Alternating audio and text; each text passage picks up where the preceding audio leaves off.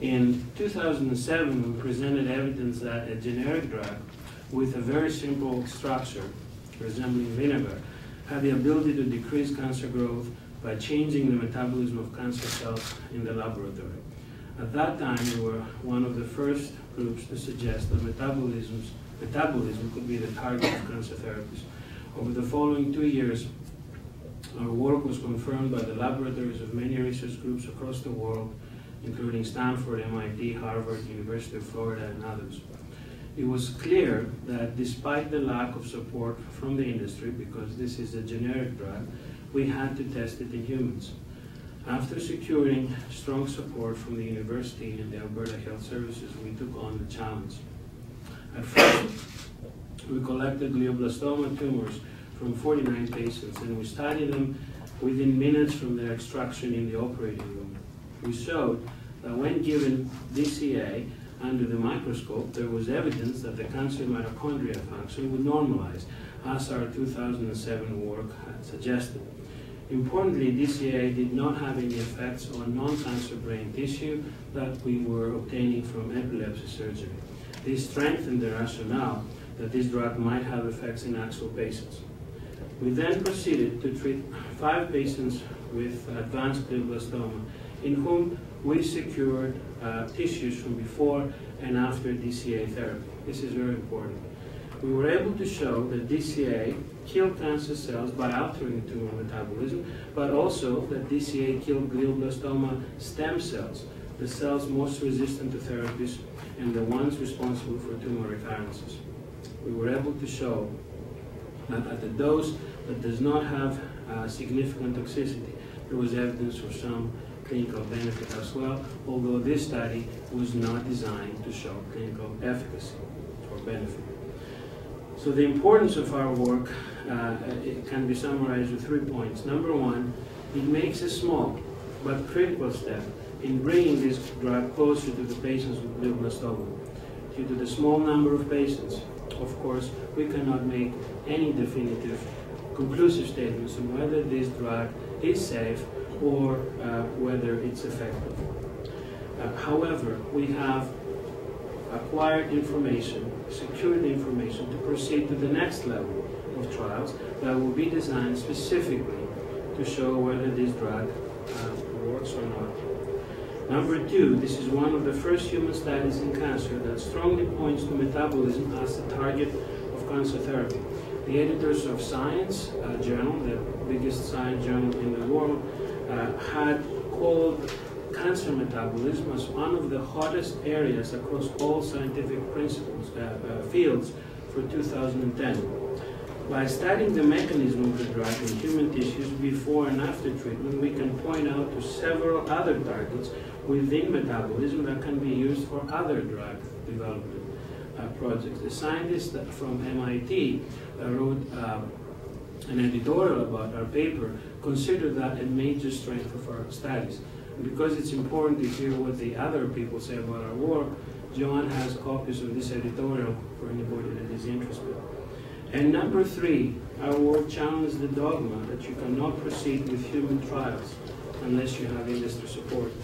We hope that this work may inspire other scientists to develop translational clinical research with other generic drugs as well. Thank you, Evangelos. Good summary. I'm going to talk about glioblastoma multiforme, or astrocytoma grade 4. This is the same tumor. It's a primary tumor of the central nervous system that occurs in approximately 23,000 people annually in the United States and Canada. This is a very, very aggressive and highly feared tumor. And so we have a long way to go with regards to developing therapies.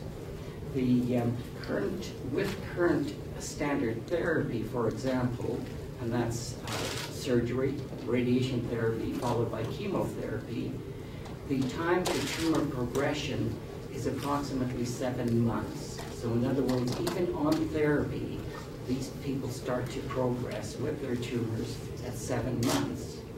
The mean survival rate of this tumor is 14.6 months. So that's not a very good, very good figure. The 5-year survival is less than 10%. If you live more than 10 years, there's probably divine intervention. So we have a long way to go. These are very highly heterogeneous tumors. They're very unstable, and the difficulty is that as we're treating these patients, we're actually treating a moving target with mutations that are continually going on during therapy. It's very difficult to capture the tumor in a static phase, so this makes treatment very, very difficult. Now, the Cancer Genome Atlas Research Network out of NIH has recently shown that glioblastoma represents really 4 different genomic tumors. So this is why focused therapy has failed in the past, because you have to have a more holistic approach to try and solve this problem. And I think metabolic therapy, targeted metabolic therapy, focusing on mitochondrial function is one way that we can get around this so that it's not overly specific. The 5 patients that we treated in this study and that we report on, the first patient actually died at 3 months into therapy. And this was a time, excuse me, before we noticed that it takes about 2 to 3 months for the therapeutic level of DCA to appear. So these patients are quite vulnerable in the first 3 months, and we have to be very, very careful. And this is one of the good things about a scientific study, is that you can do these pharmacokinetic studies to find these factors. So it does take 2 to 3 months to get therapeutic levels. So the patient had a big, big tumor, 8-centimeter tumor, and really didn't have much of a chance. The other 4 patients survived the 18 months. One was incapacitated because the tumor occurred in the motor area and rendered very early in her disease hemiplegic. And she remains alive, but is incapacitated from that standpoint. One patient died at 24 months. This is after he had received standard therapy of surgery, radiation, and multiple chemotherapies, and then was placed on DCA and lived for 24 months, which is quite impressive. 2 patients are doing very well. 1 patient is without disease, and 1 patient is was admitted last week, and I operated to remove a tumor cyst at that time, but she's stable.